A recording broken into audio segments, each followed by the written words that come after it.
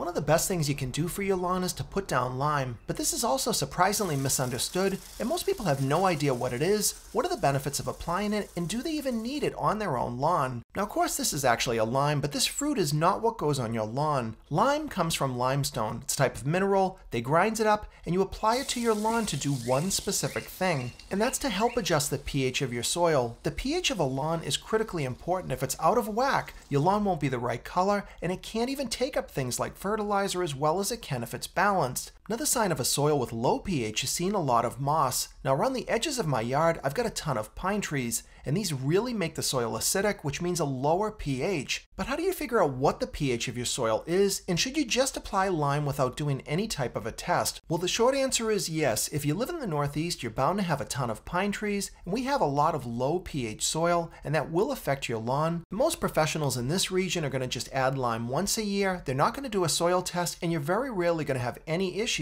In fact, you're going to have a lot of benefits. But if you want to make sure that your soil needs it, you can go ahead and do a simple soil test, and you can see what the results are on your lawn. But when I did a test a year ago, pH was 5.33. And for me that wasn't a surprise. All the lawns up here are going to have a lower pH, and they're going to need regular applications of lime. And remember that lime is a natural product. The one I'm going to use in this video is even labeled organic. And once you put it down, it's not harmful to people or pets. There are two types of lime you can get at the store or order online. The first is called pulverized. This is not what you want to get for a lawn. This is essentially a bag of powder, and when you put this in a spreader, it is going to explode like a dust cloud, and it is absolutely miserable to work with. The only kind of lime you want to put on your lawn is called pelletized lime. Now there are different companies that make this product. This one is called Nutrilime OP, and it's made by the Andersons. The difference with their products are the pellets. They dissolve really easily, they don't create a lot of dust, and this product is actually less expensive than others on the market. But now you need to figure out how much lime to put down. Well, here's a couple of ways to do it. If you live in the Northeast, you're going to want to go ahead and apply lime at what they recommend on the bag.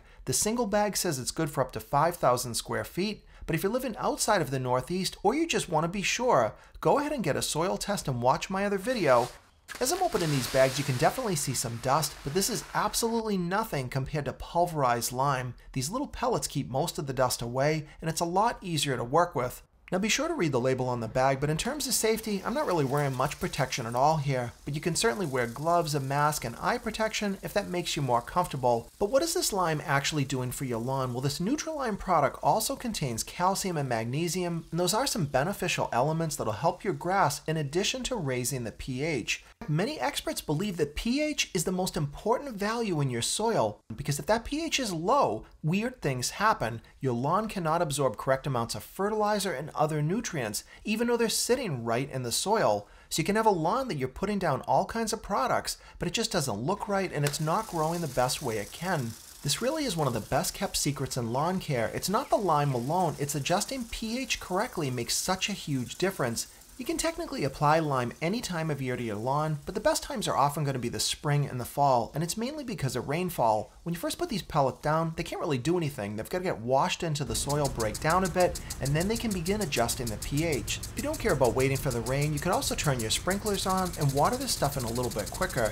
The other benefit of adding lime to a lawn is it's often going to get rid of your moss problem. Here I get moss around the border of my yard, and that's because the pine trees are really heavily concentrated there. But if you've got low pH, moss is often an indicator of it. Now the lime is not going to directly kill it, but you're going to correct the problem that's actually allowing the moss to thrive. Adding lime is also good for other parts of your yard. Your beds, even things like vegetable gardens could all benefit from having proper pH in your soil. But make sure when you're done putting this lime down that you clean up a little bit. The pellets aren't going to cause you any trouble, but you want to make sure that they're going where you applied them. So grab your blower, get them off your driveway, your patio, and get them onto the lawn where they can do their job. Making sure your pH of your soil is correctly adjusted is the most important thing you can do if you want your lawn to look its best. If you've never added lime and you live in the Northeast, it's definitely something you want to consider, and then you can get your pH to a good spot, and that's going to ensure that your lawn is looking its best all season long. Hope you liked this video. If you did, please give it a thumbs up and subscribe to my channel if you're not already for more videos coming up.